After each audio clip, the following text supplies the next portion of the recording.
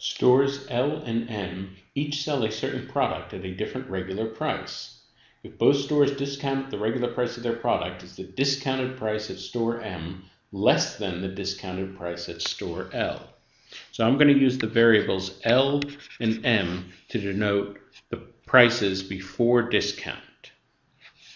So statement number 1 tells us that at store L, the discounted price is 10% less than the regular price. So a decrease of 10%, that means it's 90% of the regular price, or 0.9 of L.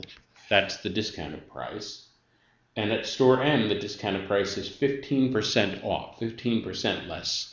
So that is 85% of the regular price, or 0.85 M. So there we have the discounted prices, but we don't know anything about the relationship of L or M. We have no way of knowing whether L is bigger, whether M is bigger, and by how much. So this statement by itself is insufficient. Statement number 2 tells us at store L, the discounted price is $5 less than the store price. So the discount L is the regular L minus $5. And the discounted M is $6 less than the regular price at M. So that's M minus 6. But again, because we have no idea the relative size of L or the relative size of M, by itself, this is insufficient. Well, because both statements are insufficient, now we will combine the two statements.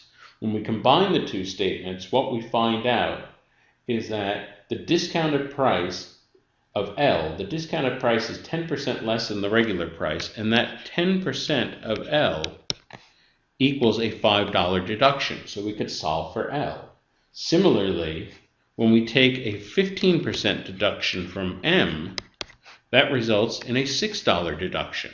So we could solve for the value of L, solve for the value of M, and then putting all the information together, we could find the discount prices and we could find out which discount price was less. So when both statements are put together, we have sufficient information to answer the question, and the answer is C.